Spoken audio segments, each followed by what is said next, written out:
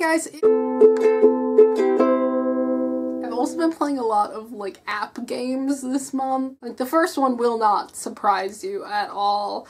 That is 2048. Freaking adore this game. If you haven't been playing, I don't know what's up with you, because it's an app now. It wasn't for a while, but now it is, and so now I'm even more addicted. I've never won, because I don't really care about finding out, you know, the algorithm to it.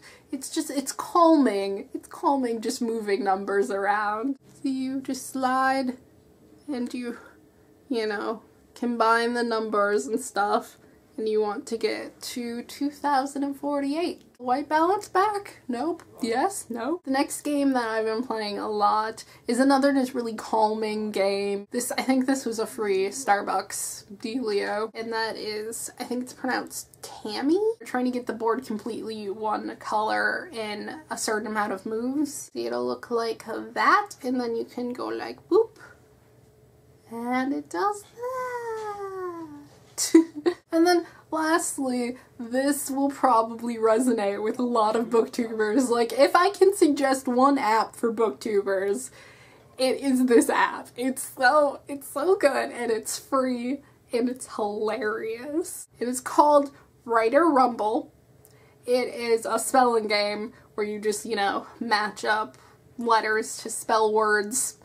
But it's also a fighting game, and guess who your avatars are? Edgar Allan Poe and Agatha Christie.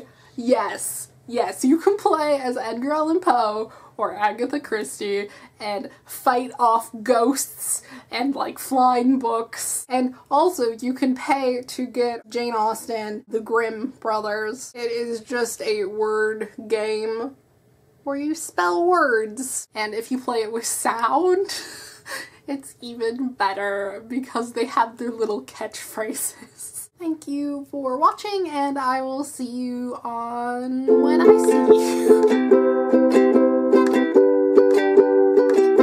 Should I be like Grace and just end each video with that? I don't know, because I don't know.